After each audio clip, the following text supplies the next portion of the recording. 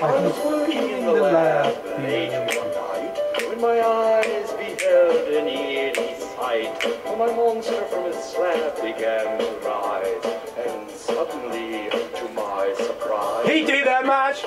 He did the monster mash, the monster mash. It was a graveyard smash. He did the mash. He did the monster mash. He did the monster mash. from my laboratory. Sharuf! Welcome to Sharuf. My name is John Sharuf. And I'm Luke FitzPatrick. And I'm the monkey. Go on, the monkey. How are you? Great. Yeah? Great. How are you, Rufus? I'm good. I'm Yeah, all good. How are you doing, monkey? I haven't seen you in a long time. We never get together anymore. You never just hang out anymore. No, we don't hang out. I think the last time I saw you, you couldn't even speak English. I know. I had that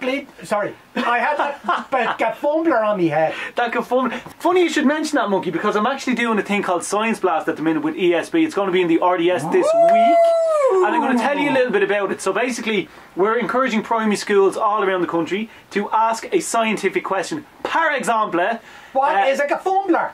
what is a gafumbler? If that was a scientific word. What even am I? What are you? What are you? How can you speak? How can you speak? These are all scientific questions. And the whole idea is that they're trying to encourage kids to ask a simple question, do a project on it, and hopefully it'll lead on to a load of other questions, and they'll do a lot of learning along the way. Very good. What do you think? Yeah. Now, Monkey, you are a huge fan of science. Would that be fair to I say? love science. Why? Because without science, I wouldn't be able to speak the English. That's right. We put that thing on your head a while back. The gafumbler. The It was gafumbler, brilliant. yeah. And all those scientists helped me to speak, and I haven't stopped speaking since. don't Yeah, I you know got an it? example of science going wrong. Oh, it's brilliant. Oh my God, this is This is why fantastic. scientists, they never consider the ramifications of their actions. They Like, just they're always do figuring it. out how to do it. They didn't bother thinking if why they should do it. Why they should do Yeah, it, exactly. yeah. So guys, basically over the last few weeks I've been going around primary schools and different classes with my cameraman Luke, and Luke has been taking this footage. We're going to show you a little bit about it as well. We've been interviewing kids and it's been very cool. Take a look. So we are here in 5th class in Raharney, and I'm here with Anna Johnson. and Roisin Connaughton. Anna. What is your scientific question?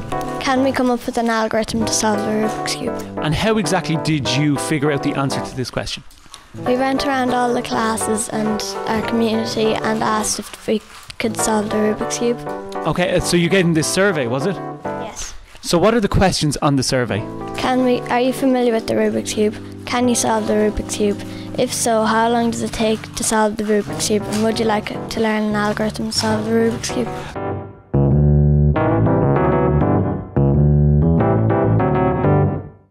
So there you go. Nice science question there. Brilliant. Their chairs were so small. I know, Yeah. tiny. Yeah. To be honest, they were bigger than the chair that I'm sitting on right now. Well, yeah, but at least they have a budget. Yeah. Thank you, Gina. Cup of tea. We're sitting on your chairs. Thank you so much Were for they saying. hairless monkeys or what were they? They were children. Children. Yeah, children. Small infant in the larval stage of the human species. Oh, very They're very scientific. dangerous, very fast, and Wow. they frequently carry sharp objects. I tell you what, they're very, very smart as well. Yes. They are dangerously smart, cunning. In fact, cunning. wait till you Fear hear- them, monkey. Fear them. Listen, wait till you hear the vocabulary that this child has developed doing her scientific experiment.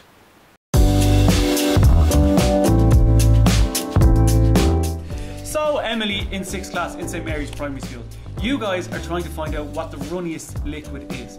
How do you tell if a liquid is runny? So you can get a ramp and put like a measuring tape at the side, and then like you could put them at the same time. Like if you were doing honey or like washing up liquid, you could do it at the same time. But like honey is high viscosity and liquid is low because Water is at low viscosity. Yeah. Okay. So then which one goes down first, and that's how you know that. But like if washing up liquid goes down first, and that's low viscosity because like it goes down faster. But like if you do honey and it goes down, like it'll take a few minutes, but then it'll go stiff, and then but like it doesn't go stiff, but it's still like runny. But like you can't just, it doesn't roll down, so that's high viscosity.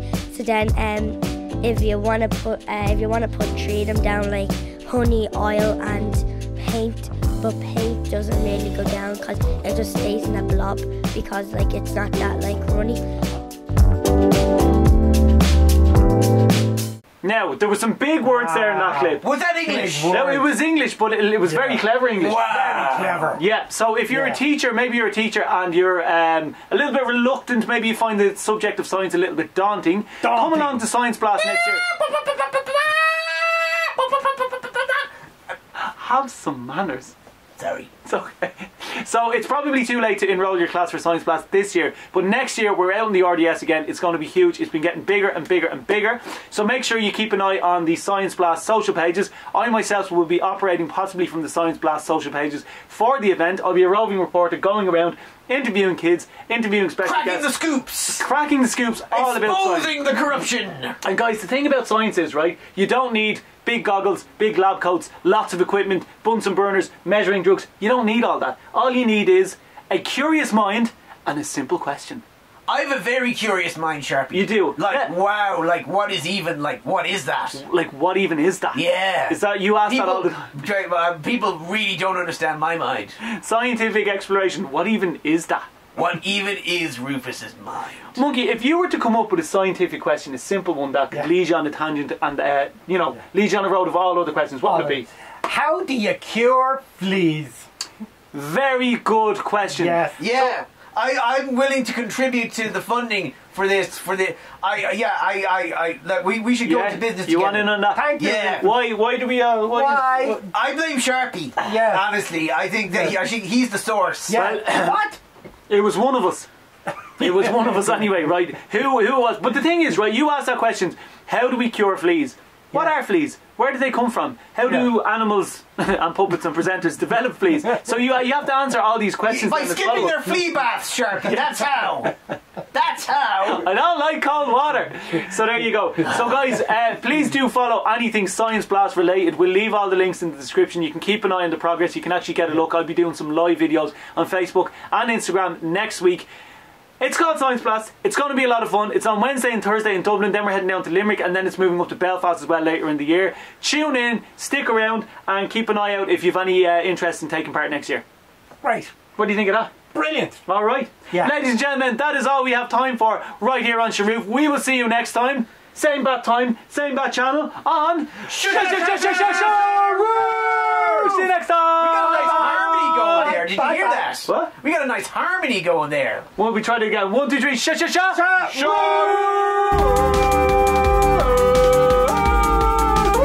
Beautiful. Brilliant.